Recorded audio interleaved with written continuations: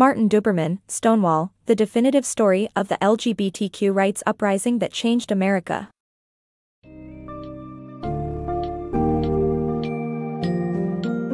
Take a compelling journey through the history of the LGBTQ rights uprising in the United States with Stonewall, the definitive story of the LGBTQ rights uprising that changed America by Martin Duberman.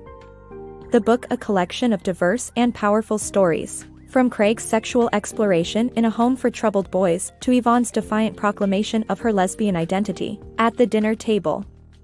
Beyond these intensely personal narratives, Duberman delves into the larger cultural and political landscape of the time, highlighting the significance of World War II, the emergence of the homophile movement, and the key role lesbian and gay bars played in fostering a sense of community.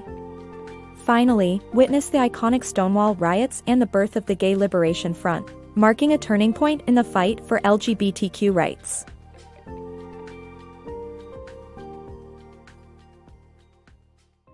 Childhood trauma shapes sexual identity. Craig, Yvonne, Carla, Jim, Ray, and Foster share their childhood experiences that molded their sexual identities. Craig's time in a home for troubled boys introduced him to erotic friendships between males, while Yvonne's strong black mother influenced her refusal to be baptized and announcement of her homosexuality. Carla's unconventional aunt inspired her rejection of traditional gender roles. Jim's stint in politics prompted him to trade sexual favors for hitchhiking rides. Ray's grandmother's neighbors teased him for his effeminacy, and a teacher performed sex acts with him. Lastly, Foster's internalized self-doubt and confusion about sex led to his celibacy and eventual zealous contribution to organizing the gay movement. Diverse lives of gay people in early 1960s New York. Yvonne, Craig, Carla, Foster, Jim, and Ray lead different lives exploring their sexuality as gay people in early 1960s New York. In early 1960s New York, Yvonne embraced the jazz scene and underground lesbian bars in Harlem as a retreat from the racist village gay scene. Despite strict roles enforced in lesbian bar culture, she was comfortable with her butch preferences.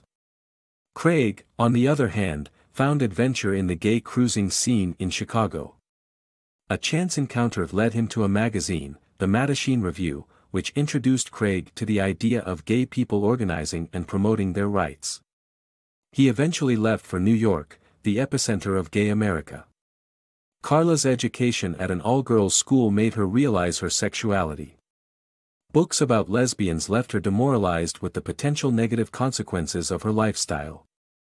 Foster graduated from Columbia in 1949 and struggled with insecurities.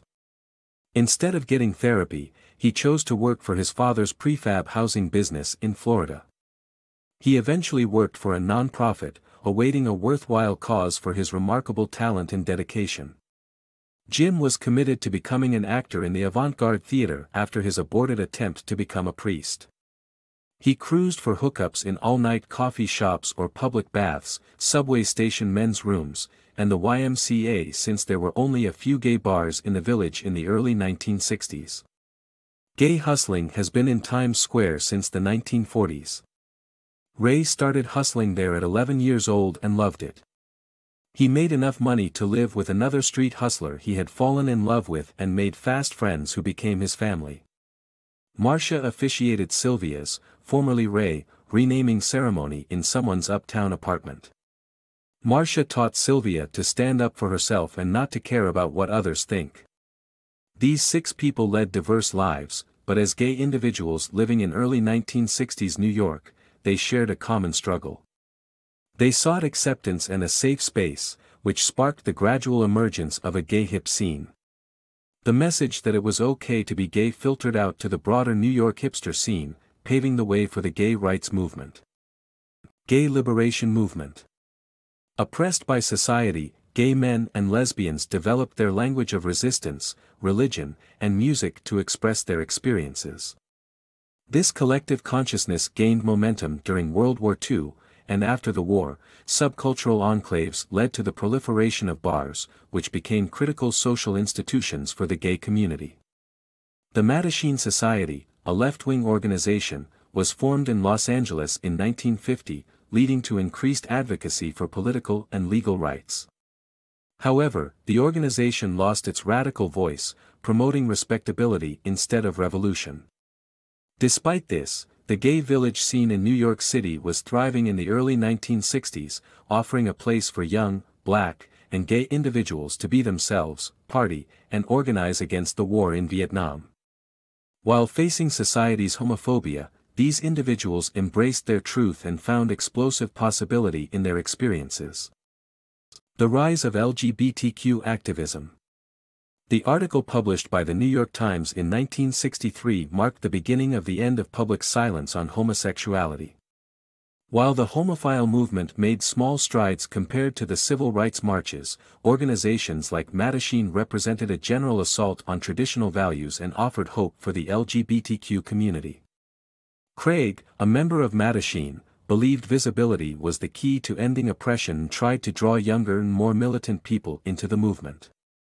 Carla was radicalized by the 1968 protests at Columbia, and Sylvia experimented with hormone treatments before deciding to embrace her natural femininity. Meanwhile, Jim hung out at Max's Kansas City nightclub and used it as an opportunity to distribute his New Left publication. These individuals, along with countless others, were instrumental in the rise of LGBTQ activism. Craig's activism journey. Craig's activism journey began with the founding of NACHO, the first national gay rights organization in the U.S. However, the assimilationist civil rights goals of NACHO seemed out of touch with the radical politics of the 1960s. Despite the success of his gay literature bookstore, Craig was constantly threatened and harassed. He was fed up with the gay bar scene that was controlled by homophobic mafia men. Craig's activism journey led him to the Stonewall Inn, a place that embodied everything that was wrong with the bar scene but also served as an oasis for gay men in New York. Craig's activism journey culminated in the Stonewall riots, which marked the beginning of the modern LGBTQ+ rights movement. The Stonewall Uprising. It was June 27, 1969, when the lives of members of the LGBTQ+ community in New York City were forever changed. The Stonewall Inn was a popular gay bar in Greenwich Village and was raided by police officers in an attempt to crack down on homosexual activity. However, instead of fleeing, the patrons and supporters of the establishment fought back, leading to several days of protests that marked the beginning of the gay rights movement in America.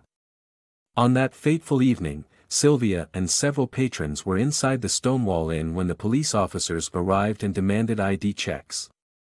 The tension in the air grew as people sensed that something different was going to happen this time. A man was arrested for not having an ID, and a person talking back to a cop also faced consequences. As the police tried to take the prisoners away, the crowd became increasingly hostile and jeered at the officers. In a moment of defiance, a queen started swinging at a cop who had shoved her. People broke free and managed to unlock their friends from the paddy wagon, all the while chanting, "Pigs," and "Gay Power." The police were outnumbered and retreated as a trained riot control unit arrived to clear the streets. The Stonewall Uprising continued for several days, and during that time, the LGBTQ+ community made their voices heard. They demanded equal rights and an end to the discrimination they had long faced. The Stonewall Uprising was a turning point in the struggle for LGBTQ+ rights and paved the way for future progress in the United States. Stonewall, a turning point. In the summer of 1969, the Stonewall Inn in New York's Greenwich Village was raided by police. The following nights saw a series of riots on the streets by gay rights activists calling for change. Despite opposition from some in their own community, these young activists formed the Gay Liberation Front and pushed for recognition and respect. The Stonewall riots became a powerful symbol in the fight for LGBTQ+ rights, and were commemorated the following year in New York's first Pride March.